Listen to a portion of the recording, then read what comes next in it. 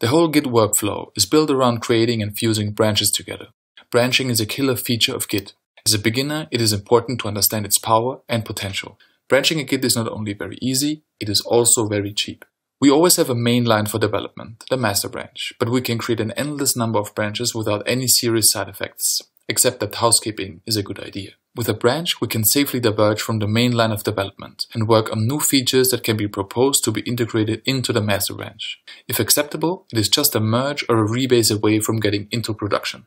If, on the other hand, the work on that branch does not fulfill the requirements needed, you can simply continue your work on that branch or abandon it altogether. What is a branch?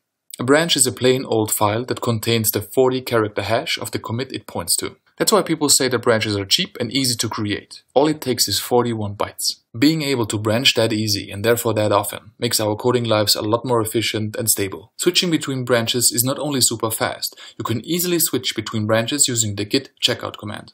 Master, for example, is nothing else than a branch itself. It's just a convention to call that particular branch master. When you run the git init command, this master branch gets created for you as a default. We can have local and remote branches. Let's talk about local branches first. You create a new local branch simply by typing git branch with a branch name. This creates a new pointer that can be occupied by a head. You only created a branch though and didn't switch to it. That is accomplished with the git checkout command. The shortcut to create a branch and switch to it at the same time is git checkout b with a branch name. One step instead of two. So when you switch to a new branch, head is coming along. We have covered head in another short video, but I should say this. In this context, Git uses head to know which branch we are on. When you switch branches, you also change the index and working directory underneath. It adjusts to the history of a particular branch. This is important to understand as a beginner. Your working directory and your index are changing all the time when you check out various branches. The files adapt to their respective state represented by the latest commit head is pointing at any given moment. That way you can easily switch between contexts and recreate all kinds of different points in time for development.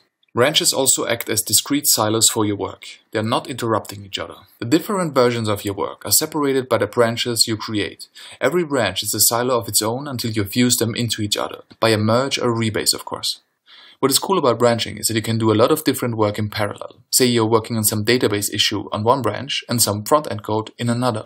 Both of these, or even more branches, can exist simultaneously without affecting each other in any way. You can switch between branches whenever you decide to work on something specifically.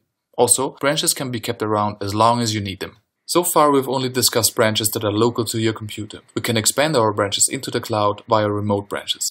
Remote branches point to the state of branches that are part of some remote repo. Something like GitHub, for example. You can set up your own Git server as well, of course. You can see these remote branches as bookmarks and backups. Services like GitHub are much more sophisticated and powerful, but at their core, they function as Git servers. That way you can communicate and share your commits through a centralized hub that you share with your team or the public. Your own remote repo has a default name. It's called origin. You can name it anything you like, of course. We identify a branch by prefixing it with that server name, like origin master, for example. How do you create such a remote branch? When you fork or clone a repo, you will have automatically access to the branches that are on that remote repo. Git creates the necessary references for you. All the data such remote repos are holding are pulled down. Git creates a local master for you that has all the info from the remote repo. That way you can immediately build upon that. With remote branches, you gain access to the work of others, and vice versa, of course. You update these remote branches by pushing to them.